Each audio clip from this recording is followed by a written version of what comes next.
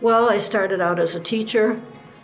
I started out by swimming, and I noticed that the men had wonderful, wonderful, wonderful uniforms and looked great and had a locker.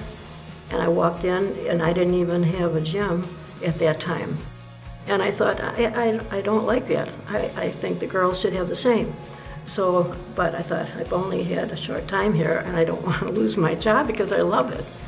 And so over time, and getting to know everyone in sports, that one of mine, and he's deceased now, and I want to mention his name, Howie Scheid, and was our top man, and he was absolutely fantastic.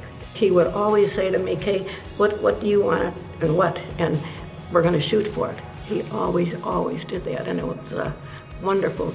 And Ray Petrilla did a lot of swimming. And together, I think that we were able to do more to help our students. There was nothing for women.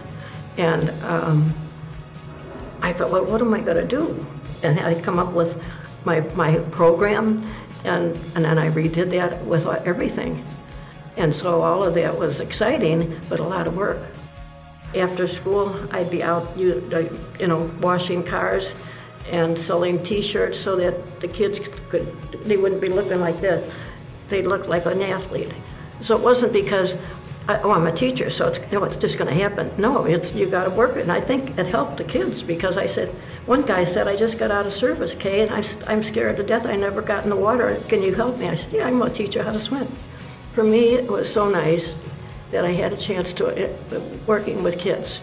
I'm single, never had my own, and so I had this bundle of kids, and I think I still have them right now. I think that I would like the woman to play football. There are some schools that have that. I don't know, maybe you know that, and oh my gosh, I wish I would have been able to do that. Oh, just touch football. Oh, I don't know if that's doing. There probably some of the schools, because they're not fooling around now.